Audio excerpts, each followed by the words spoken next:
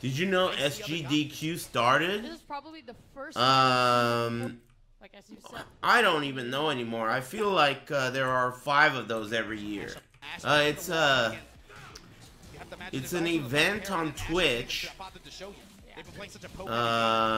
where these guys that speedrun video games, they do that while other people donate for charitable causes. It's cool. I think that if you like speedrunning, it's cool. And if you are a speedrunner, it's really cool. That's like Evo for speedrunners, right? It's a chair-sniffing convention. That guy didn't even really sniff the chair. You know that? That famous chair-sniffing shit? He didn't even sniff the chair. There's another angle. There was another shooter. There's another angle. Google it. He was picking up a bottle. He dropped. No, dude, I seen it. Anyone who's saying he really sniffed it, you're just... Alright, he really sniffed it. I get peer pressured too easily. But he didn't really sniff it, I swear. He didn't really sniff it. Go Google it.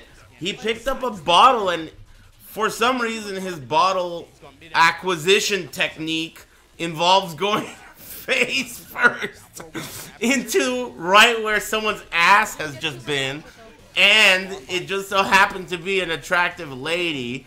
But still, if you look at the replay, I promise there's another camera. He did not sniff the chair, but once again he sniffed the chair.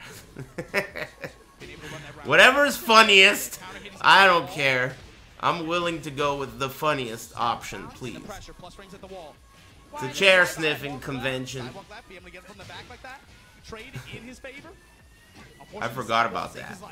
But once you reminded me, then I remembered.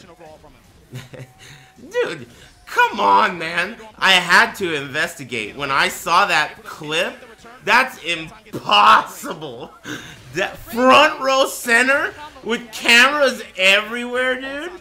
That is impossible that he sniffed that chair.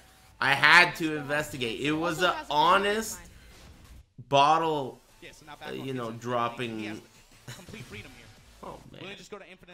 That was a classic. I hope some funny shit happens again.